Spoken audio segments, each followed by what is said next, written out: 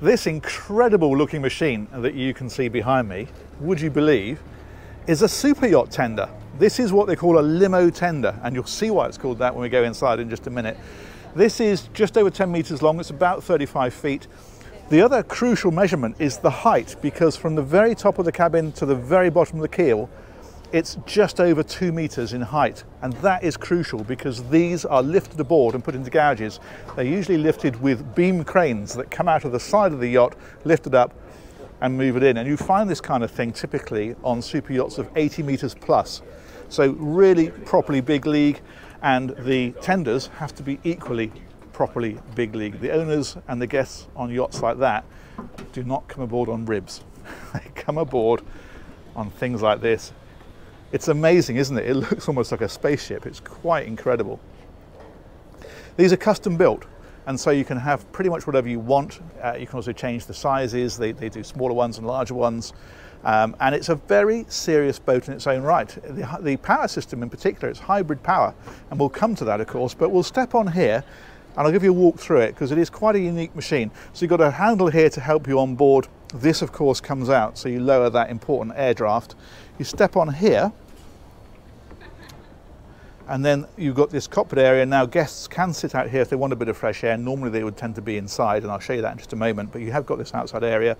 They've also put lockers underneath here, so people's handbags, that kind of stuff, can just be tucked away out of the way, or if you want to have drinks in there, that kind of stuff, then you can do that. There's a bigger locker underneath here for life jackets and safety equipment and so forth, and this is where the crew would helmet from. And you start to see how serious this boat is when you look at things like, for example, there's a full operational system on here. We're on lighting at the moment, but we can come across to the air conditioning supplies, the temperature, the battery status, all that kind of stuff is all controlled from here, switch gears, that kind of thing. The other thing that you've got on here as well actually is control for a seakeeper. It's actually got stabilisation on here as well. Now they've put 4 screens on here deliberately so that you don't have to come out of this to get to navigation and then go back into it to navigation. You can have dedicated navigation here, dedicated ship control here, and then these are for each of the engines. They're hybrid drive, so this is giving you diesel and electric monitoring. I'll show you that when we get to the back and explain it in a bit more detail. Other things we've got here, control switches for the screens. These are touch screens as well, of course. You have got VHF radio. There is digitally proportional bow and stern thrusters, very important when you're manoeuvring these things with the owner on board. You do not want to get it wrong. This is interesting. This is a control for the steering. What this means is that it's electronic steering. At low speed, it's quite direct, so it's only like a turn or two to go from lock to lock. So when you're manoeuvring, you can spin it from lock to lock really quickly. The problem with that typically is when you're running fast, it's very overly sensitive. So with this, it's proportional. As the boat speeds up, it applies more turns to go from lock to lock, so it's less sensitive and also weights it up a little bit. You've got zip wake controllers on here as well for the trim tabs, and then there's your engine controls just here. So very comprehensive helm. This seat's quite interesting because you can either use it like a sort of jockey seat where you sort of grip it, or you can spin it round and sit on it, and then you're down under that screen. So you've got that ability as well if you prefer. If we come on back a little bit further, then you've got access on this side exactly as we had on the other side. You can see how that top step in fact folds over. That's with it folded up. Look at the stainless steel on here. I mean, the whole point of these is you've got an 80-meter yacht, so what's that? Typically sort of 80 million plus. You don't want a tender that's not living up to that expectation. So this is at that sort of level of quality. It's quite incredible, and these are 7-figure boats in their own right. If we head on back a bit further then, this is accessing into the cabin. So there's a switch over here. Now there's actually an air seal that runs around this, so it blocks out all the noise, all the drafts, everything. So you get a really quiet, comfortable ride. If I touch that there's a pause while that air seal deflates and then that powers open. And the whole point of this is to give that super yacht feel as soon as you step onto the tender. You don't need to wait to get out to the main boat. So if we look in here, it's all, of course, leather upholstered. Look at the details of these Falcon logos across here that matches, obviously, the logo of the boat. And they're set out slightly from the sides of the boat as well, so it feels a little bit more like freestanding furniture. This floor looks like marble. It's actually porcelain. Quite incredible. The attention to detail is fantastic. The woodwork in here is bamboo. And then you've got this beautiful headlining, and there's this huge skylight in the ceiling.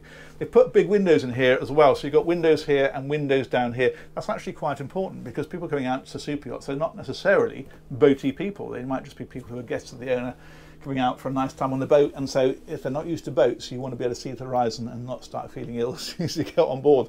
So that does that. You've got a hi-fi system in here, of course. You can see the speakers for it here and here.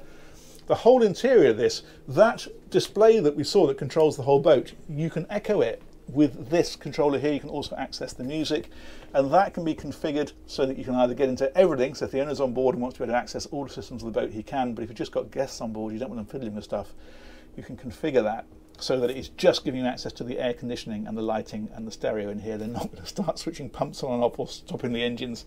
Also, you can rig that to display charts and that kind of stuff. And of course, part of the custom nature of this, if you want displays up on here showing where you are, then you can have that as well. There's a huge skylight in the ceiling, like so. Let's power that door back shut again, actually, and you can get the feel of how this is. There we go. Look how even these have got the little Falcon logo on them. There we go. All we've got now is the gentle hum of the air conditioning. And the air conditioning actually pulls the air in through these vents here, and it exits it out from down behind here. So you don't feel the sort of the flow of the air conditioning. It just feels nice and cool. But the whole point of this is to make you feel like you've arrived before you've even arrived. It's spectacular. But also spectacular is the drive system. We're going to look at that next. There's another access out of the back here. The button for that then is here. Same system. It's got the inflating seals around the edge. So if you touch that, they deflate, and then that powers open like so. There's a deck here. You've got little seats for crew here as well. So, of course, you might have maybe 4 crew and your guests heading for the mothership, so you've got people who can sit out here as well if they want to. And they've come right to the very back. Look at these carbon fibre masts here for the ensigns. And again, you've got the plug-in handrail so people can step off the back if that's easier. And there's a little button underneath here, which if I find it, this then is hybrid drives. So you've got diesel and you've got electric. There are 20 kilowatt electric motors, and the engines are 270 horsepower each. And what that means is you've got 20 kilowatts of batteries, that's per side. So you've got 20 kilowatts this side, 20 kilowatts that side. That means you get an hour's running at up to about 8 knots. So it means when you're motoring into the harbour or you're motoring out to the yacht, you can do it completely silently if you wish. There's a generator in here as well. That rarely gets used because there's another 11 kilowatts of house batteries. They're across here. That's running things like your air conditioning systems, your lighting, your music, all that kind of stuff, because clearly there's no point running silently as far as the engine's concerned if you then fire up a generator to run the air conditioning and so on. So that's just really for sort of backup. I mentioned 8 knots under electric power. As you open the throttles, once you get past that speed, it understands that you want more power, starts up the diesels automatically, and then you've got full power, and with both those engines running 270 horsepower each, you're looking at nearly 40 knots. So it's a proper high performance if it's needed. It's got silent running if it's needed. It'll do whatever you want, as you would expect.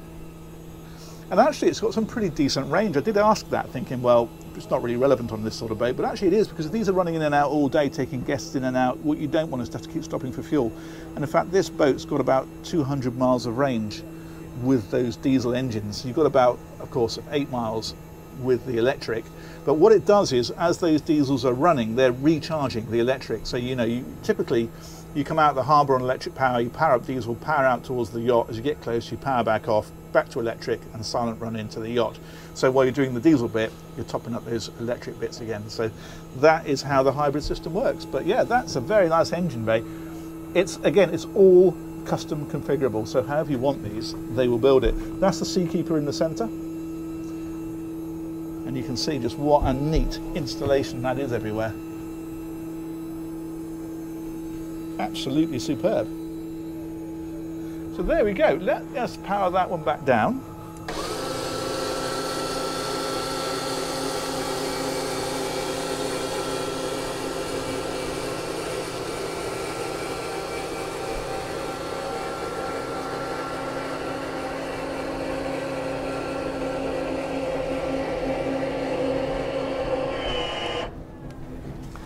And I think we'll step off here, have a wander up the side. It's an impressive machine, isn't it?